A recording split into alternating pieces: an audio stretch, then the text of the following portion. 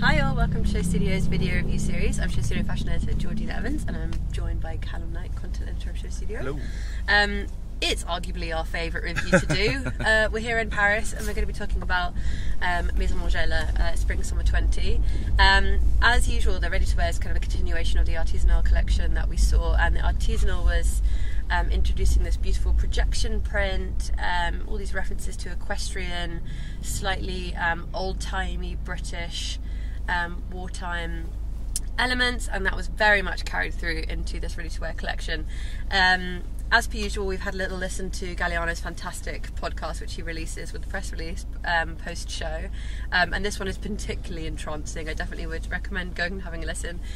So this collection was all about past, present and future and remembrance, and honouring those who have fought before us for the democracy and the right to vote that we now have, or arguably that we don't have now. Galliano was very keen to push the idea of this kind of catastrophe that we're having right now with the European Union and politics, and just we're losing that fight in democracy. So basically honouring the people that fought really hard to give us that right, give us that power, give us the freedom that we have now. So thinking of great individuals from the wartime in the 40s, we're talking about Marie Curie, and also Galliano had watched this wonderful BBC programme when he was on holiday about Katie Robbins, who was a soldier who fell in love with an 18-year-old in France called Janine, and he was completely enamoured with this romantic story of how they were reunited by the BBC 75 years later, and there's this wonderful snapshot of Janine in a little bikini, swimsuit, sorry,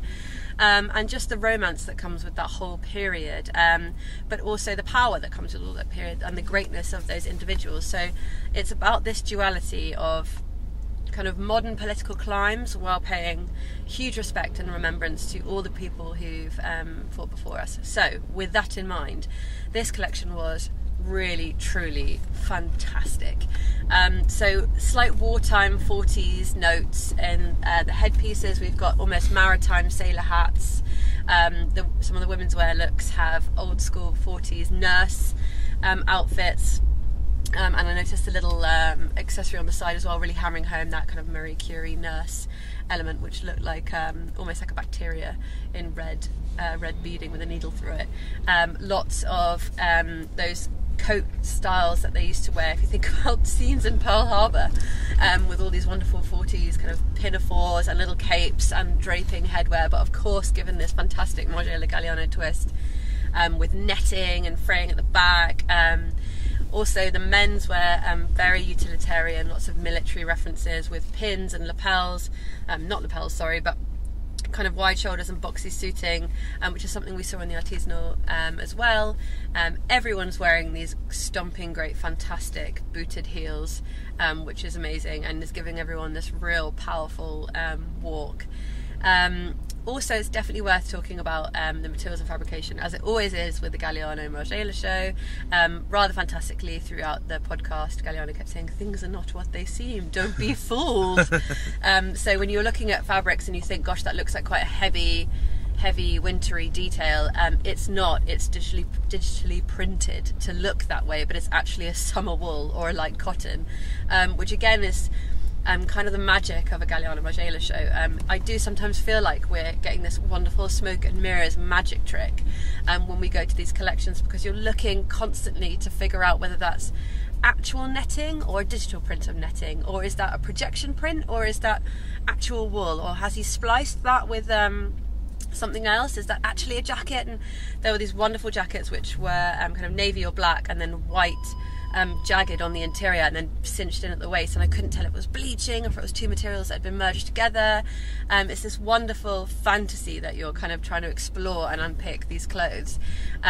One of the best elements of this was the hole punch, and so in some cases there are beautiful suits and organzas and peach tones and blacks in literal hole punch, so as in you can see through and you'd be able to stick your fingers through, and in some cases that hole punch is a digital print on these bouffant kind of stylings on the back, and in other cases it's the idea of a hole punch on the top of a blazer, but it's not entirely see-through.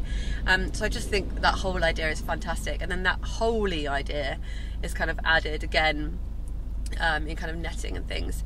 The soundtrack is definitely worth mentioning because at parts it harks to a kind of 50s wartime maritime tune playing growing in my garden, and really beautiful, romantic. I'm not going to try to sing it. And then it segues into this amazing punchy club kid soundtrack about sweating down balls and come rave with me, and that again is past, present, future, but really quite explicitly, which I really love. There was also reference to an artist called Christian McClay who uses kind of soundscaping and Snapchat and the digital era. So he captures this kind of white noise of Snapchat, and then you're able to interact with it. So if you played on the piano, you might see different streams of Snapchats coming up in front of you, and it's that kind of white noise that's something that Galliano really likes to play with. So he kept saying the debris of noise, the debris of kind of social media and everything that we're kind of consumed by nowadays, which is actually something that Galliano was looking at maybe 3 seasons ago. But I really like the idea of this white noise being almost like modern day wartime noise, this constant fodder of kind of sounds and attack and debris, and to me that really felt like a kind of modern day version of something you might be hearing in the chaos of a hospital in the 40s. Maybe that's just me going a bit crazy there, but I really love that that duality between the two. It was just one of the most amazing collections ever. The models, the casting, I love the suiting, which almost like zoot suits, which again is a continuation of the artisanal collection. But the real magic here is the fabrications and just the whole mystery of what is this? What's it made of? How's it cut? How do you wear it? My favourite piece in the entire collection, which Galliano was talking about in the podcast, is the Glam Slam coat. It's something that Margiela riffs off continually throughout the collections, but this was kind of white and beautiful and so fantastic. And Galliano was saying, which I suppose is kind of his take on sustainability, that this is something you buy and you might not feel ready to engage with it this season, but next season or in 10 years time you might wear it, and the Snapchat generation of then will say, wow, that's such a cool coat, where did you get that? And then you can say, years ago at Margiela. And there's something really beautiful about that, and again that feeds into this past, present, future and remembrance kind of metaphor that we've got throughout this collection. So stonking, really good collection. But I think it's really interesting he's choosing to look, because it obviously is about remembrance, but it's also, he's saying in the podcast, actually people he's speaking to, his the stagiaires, the interns, don't necessarily know these stories about that, you know, that the X-ray was invented during wartime, or, you know, these kind of heartbreaking stories of love and death and all this stuff. And people, you know, that people now, because we're 2019, so people who are interning with him are born in 2000, you know. You know, just about, or they're about, next year they will be. So, you know, they really might not know these stories.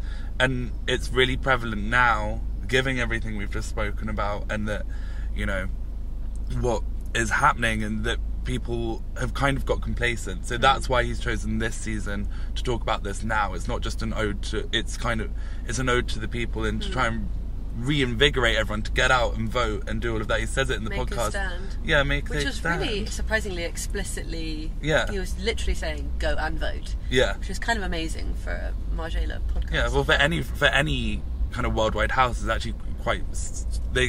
Lots of houses that speak worldwide obviously are very scared to get political, but John and Margiela have done it in the most incredible way, and in a really convincing and true way. Also, you know what you're saying about the kind of like the noise debris is, I was thinking there's lots of terminology at the moment about the kind of digital wars, and the fact that we are leaving this stuff all around, and people have, you know, big companies are fighting over this information. We have no idea we're even leaving it, but actually for some people this information is really important. If you know, there's that documentary on Netflix, The Great Hack, there's kind of all of this talk, and it was really felt that it was referencing towards kind of that angle, you know, and that we're just throwing stuff out there, all this information about ourselves that anyone can correlate and pick up, and it's almost as if or manipulate. It's almost like John's trying to find these little bits of ourselves that we leave. So whether it is this little, one of the looks you'll see has a huge amount of keys on it, like these just little things that actually tell a lot about a person, but we just kind of throw out willy-nilly and don't think about how much they say of us. Trail, like your time capsule. And even one of those prints is called The Hack, and the idea that you'll those coats, those outfits that you were saying that have digital prints of different fabrics over the top is the idea of someone laying more information and lying to you. Things aren't what they seem. It's actually very sinister. Yeah. But done with such a kind of joyous, if you watch the show, joyous, slightly campy, slightly bad taste way. The models kind of stomp out on the catwalk and strike a pose at the end. Give you daggers. Yeah, and give you daggers, and you know, and the fun of it is kind of, you know, is what brings you in, and then actually, and you think, oh, maybe I will listen to that podcast, and then you're hooked. Yeah, then you're hooked. Then you're starting to read all this stuff, and you know. I think you're right. I also think that's really important when you are trying to portray a political message, in that this wasn't preachy in any way, shape, or form. It felt really true and just, yeah, as you say, joyous. Yeah. And that's what's enticing, and then you're right, you go and watch the podcast. And you can take it totally surface level, look at these clothes that are, you know, incredible. The techniques he was saying are developed in the atelier in Paris, which is downstairs from his studio. It's 1 flight of stairs down, and he spends his time in that atelier and with those people and with the interns, kind of making these things. And you can just leave it and take it at that. But if you want to engage and you want to start kind of learning what these clothes are actually saying, apart from just being incredibly well-made clothes from a French house, you can, and there's all of that information there for you to get involved with. And I think that's what's really amazing, instead of avoiding it totally or saying don't wear this unless you are this. You know, you can choose your level of engagement, which is totally fitting as well with the times that we're in. It's so meta. It's so meta. Okay, meta, amazing, fantastic. Let us know what you thought in the comments below if you're watching through YouTube. Comment, like, subscribe.